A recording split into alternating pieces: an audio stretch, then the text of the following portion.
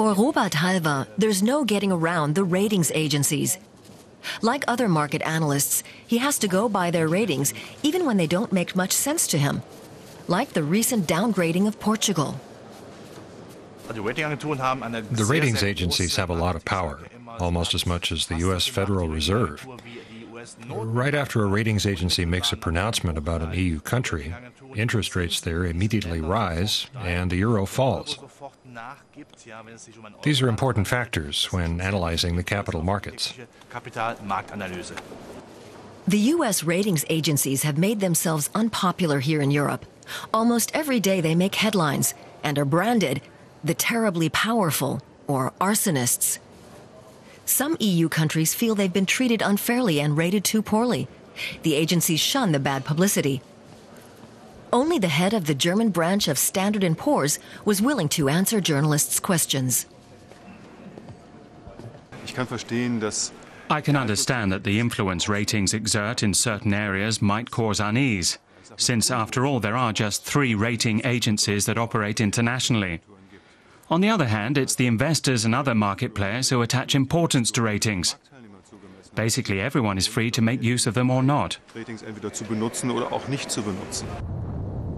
Some say banks and politicians are the ones who've allowed the agencies to become so influential.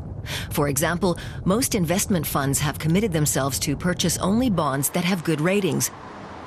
In doing so, they've made themselves reliant on Moody's, Fitch, and Standard&Poor's. Consulting firm Roland Berger would like to change that.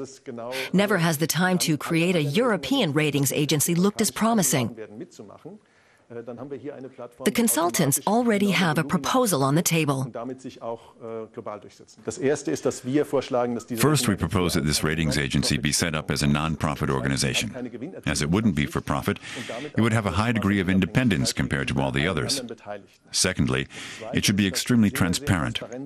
Ratings are supposed to create transparency, but in practice, agencies use information which isn't made public but influences their ratings. The secret knowledge or methods, plus lack of transparency, creates a situation where not everyone has access to the information. The consultants are lobbying politicians and businesses for support. If they're willing to cough up the 300 million euros, the agency could come into being next year. Then, analyst Robert Halver could base his market forecasts on European as well as American ratings, and perhaps come to some very different conclusions.